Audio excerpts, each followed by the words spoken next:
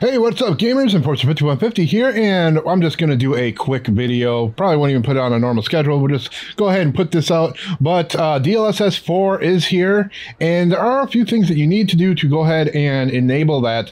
And as you see, I'm just kind of using it in Hogwarts Legacy. The reflections are so much better with the new ray reconstruction, or just DLSS in general.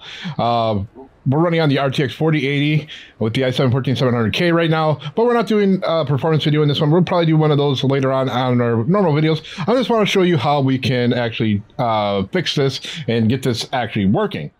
One thing you just need to make sure that you have beforehand is, right now we have frame generation X2. You just need to make sure that frame generation is on. Open up whatever game you want to enable the new DLSS 4 stuff on, and just make sure that frame generation is on. This in Hogwarts Legacy will just show on off before you change it, and then after you'll have the 2x, 3x, 4x if you have a 50 series. So let's go ahead and look at the Nvidia settings. All right, so as you get to your settings here, you'll be able to go ahead and change the graphics on the left side of the Nvidia app, and then click on the game that you want to change. And then all the way down here, you'll have DLSS override model presets, and then you'll have the frame generation, and then you'll also have the super resolution. Now, what you'll need to do is click on these. Now, there is an issue if you go here and it says unsupported still.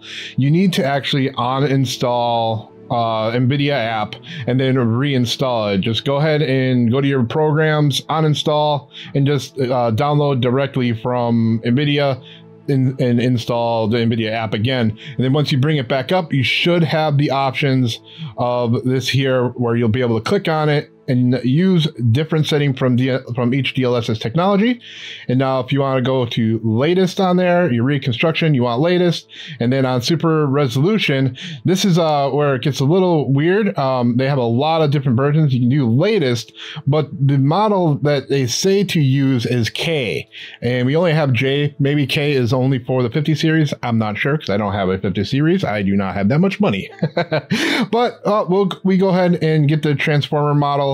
The K is a little bit better than J from what I understand in minor differences, but you go ahead and click on that. Here you can use DLAA or your ultra performance for DLSS override for super resolution.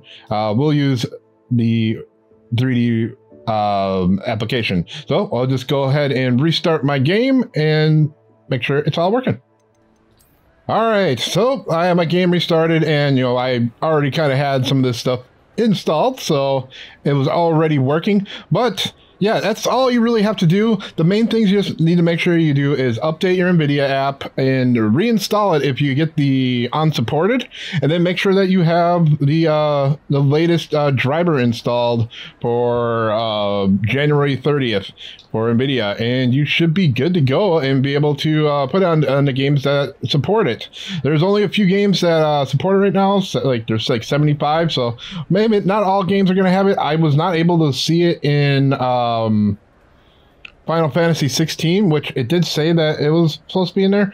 So I'm not sure why it's not popping up as a supported game at all. Like, it doesn't show up in Nvidia app at all.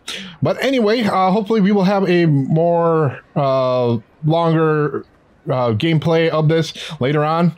But yeah, I'm kind of glad we have it. It definitely looks a lot better. Anyway, that's all we're going to do for this video today. Make sure you hit that like button. Definitely subscribe if you're new to the channel. You all take care and happy gaming.